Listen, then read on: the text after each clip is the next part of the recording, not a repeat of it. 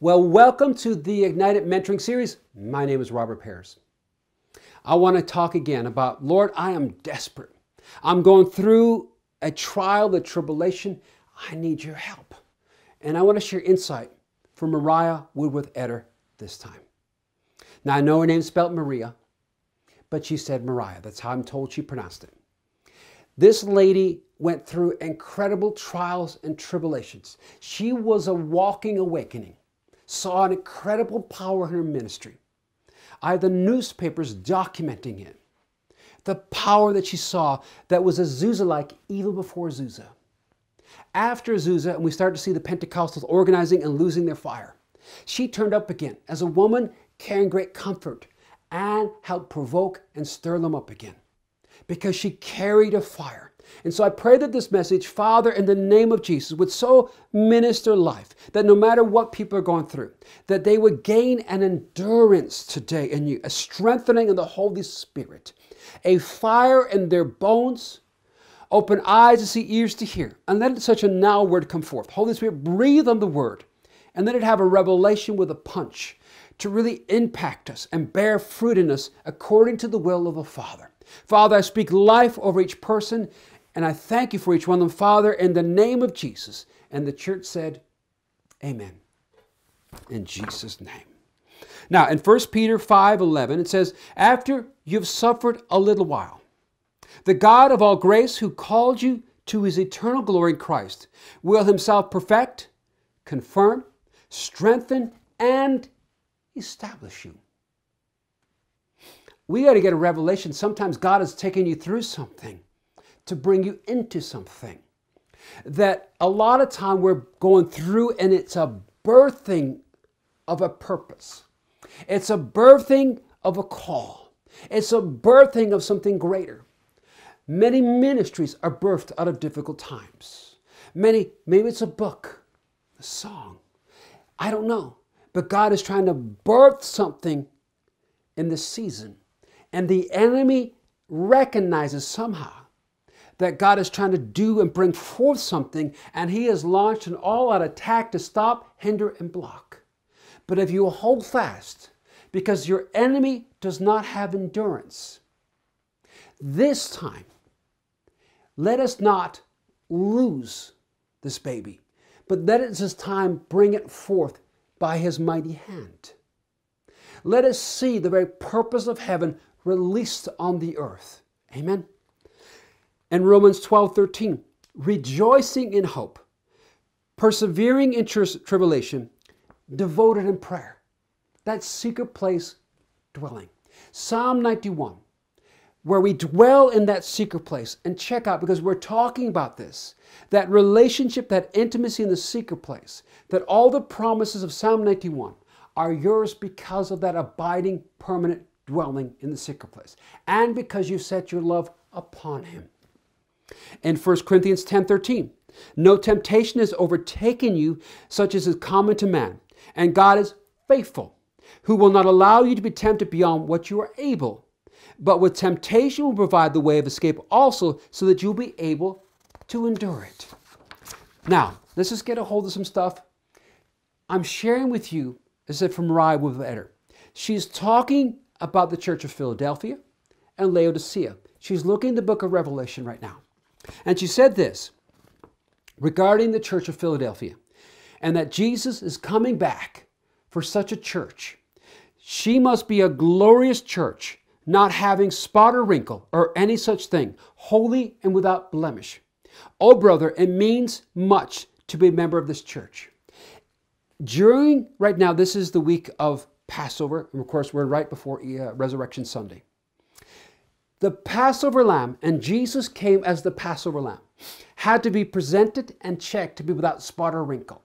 Jesus was checked, tested in all ways during this week to be proven to be without spot or wrinkle. We, the church, are going through it, not surprisingly, because we're so close to the Lord's return, where we must be found without spot or wrinkle. So you may be going through it because we are at the hour that we're living in. And God's trying to bring forth a church where we are no longer focused on the world, caught with the cares of life, but on his lordship. She said this regarding John, who wrote the book of Revelation. When John was quite old, the enemies of Christ tried to kill him. They threw him into a kettle of boiling oil, but the Lord did not let it hurt him. They then were frightened and banished him to a lonely isle called Patmos, and he was left there to die. He had been such a witness for Jesus and his word that it was in his darkest hour of his life. But he was alone with God, filled with the Spirit. And you may be going through something and be in the darkest hour of your life. And maybe you look back and you say, God, I have served you. I've been faithful to you.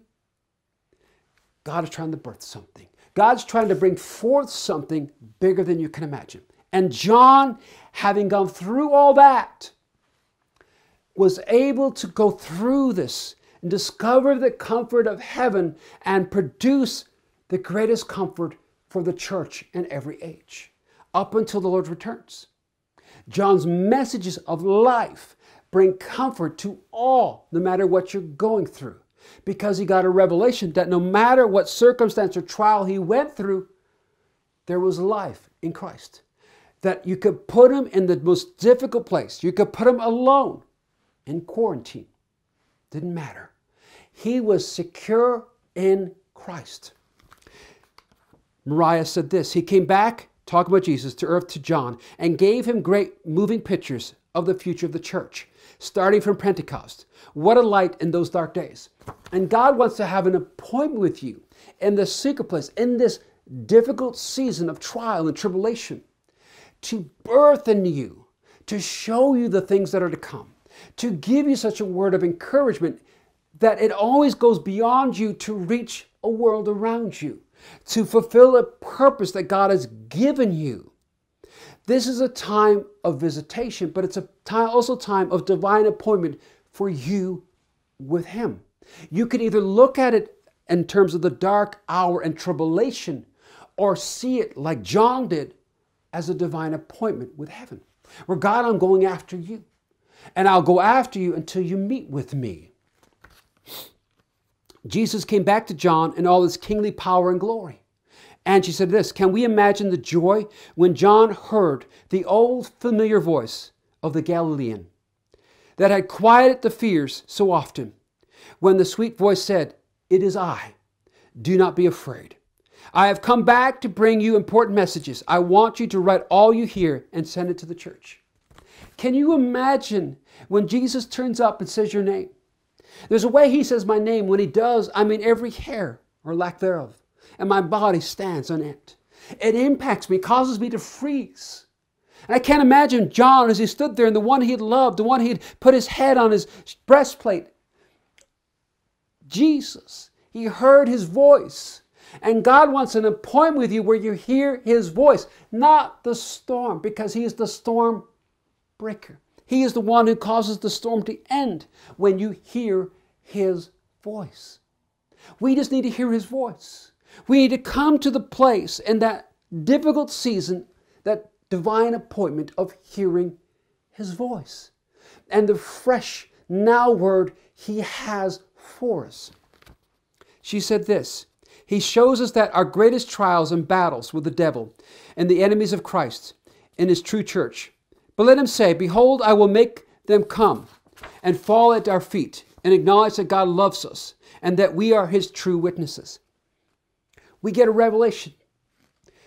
Jesus revealed to John the plans of the enemy and how the enemy sought to kill, destroy, and everything else.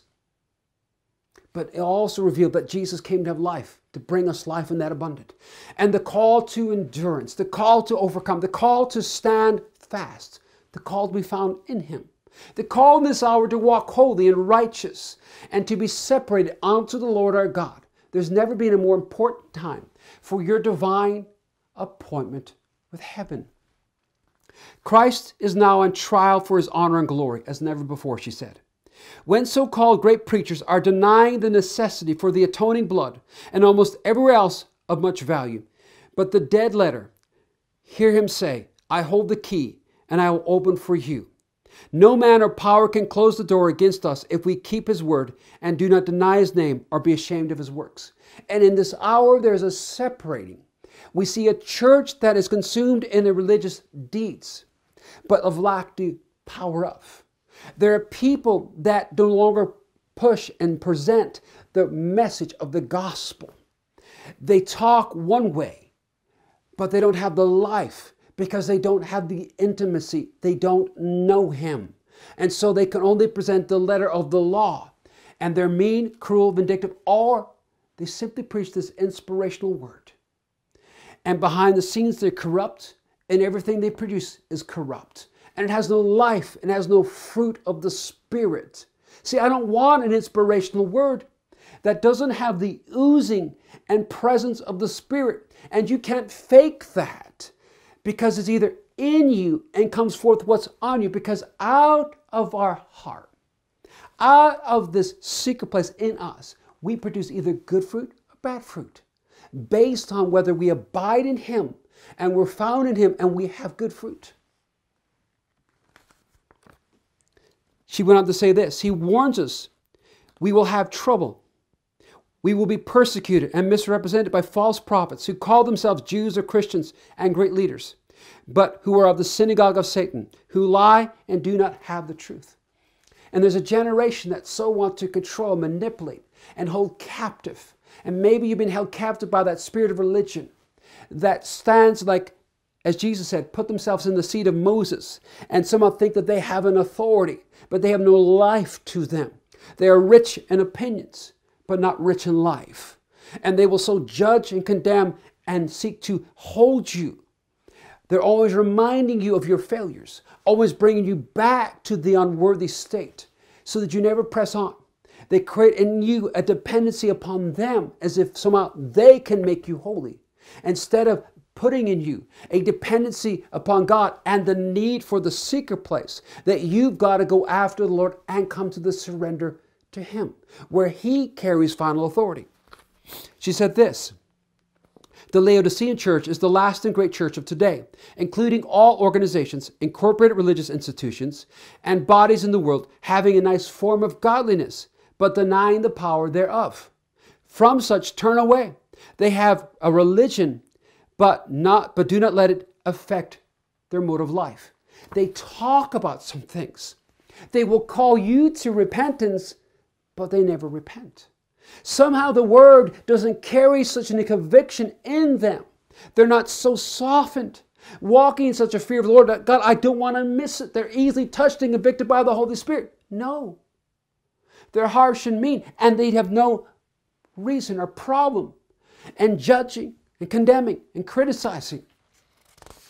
They're not rich in the fruit of the Spirit. And we've got to step out and stop being like that and become real before the Lord, where we repent of all that bad behavior and surrender in the secret place and become wrecked by the love of God, so that we, in the midst of this trial, in the midst of this circumstance, in the midst of this difficulty, God is trying to get our attention to bring us back to Him, to bring us to a place where we're restored in Him and we become like Him and we discover the victories in Him. A lot of time, what's opened the door to bring us to this place of trial has been our own stupidity, our own criticism, our own judgmental and harsh ways. And God is trying to chasten and correct us with such great mercy to bring us to a place of holiness because of the hour.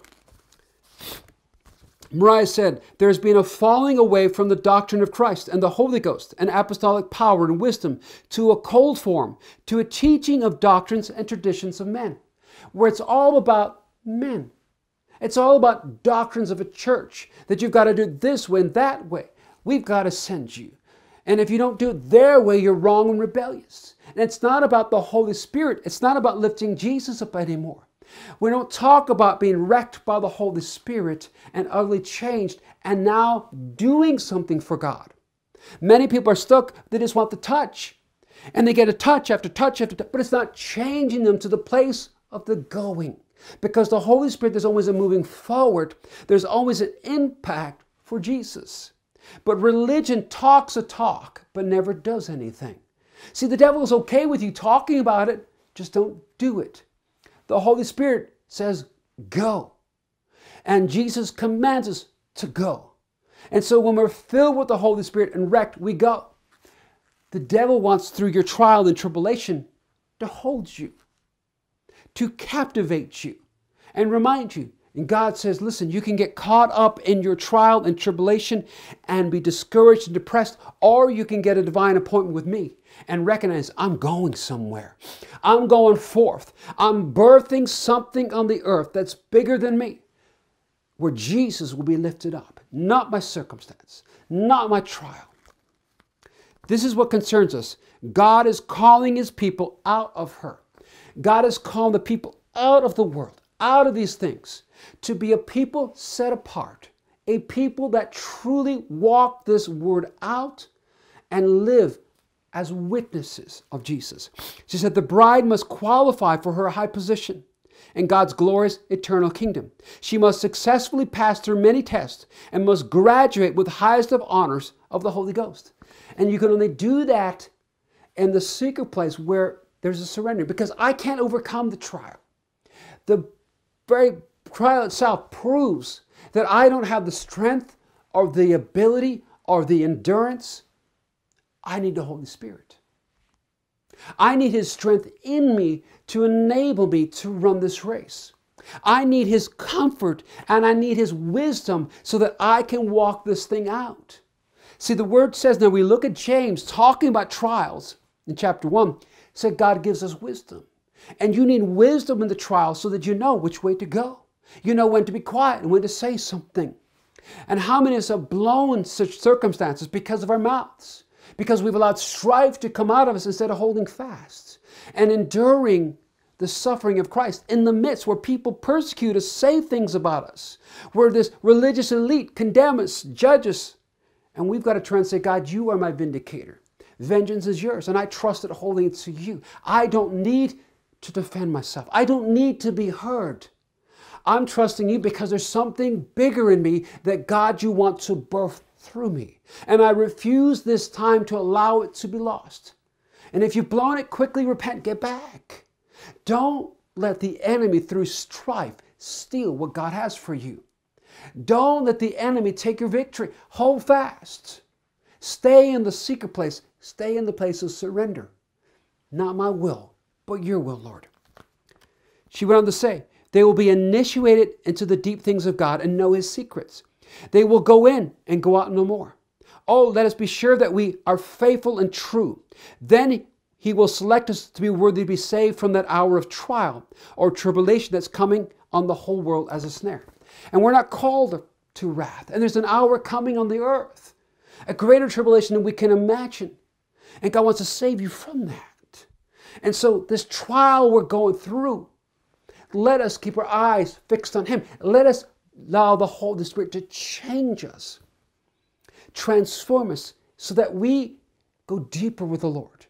We come out of it a stronger believer with a greater consciousness of God's presence and reality of Jesus in our lives. Where out of that desperation, the Word has become a greater authority. And we've demonstrated that we've stood on the Word. Let me finish with this. She said, we are strangers in a strange land. We are princes in disguise. Our royal robes shine, but the world cannot see them. They cannot see the table our fathers prepared for us, spread out in shining brightness and snowy whiteness. The world will not see Jesus, the most anointed preacher of all time, truly walk with the greatest demonstration of the Holy Spirit. No one's ever walked with that. Yet the majority didn't see it. You can be a carrier of the presence, and so many people will not see it. And many people, like Jesus, they come after you, that suffering. They seek to judge and criticize by what authority do this, and who do you think you are? And they're going to try to kill, steal, and destroy. You've got to become secure in the sacred place, that you know who you are in Christ.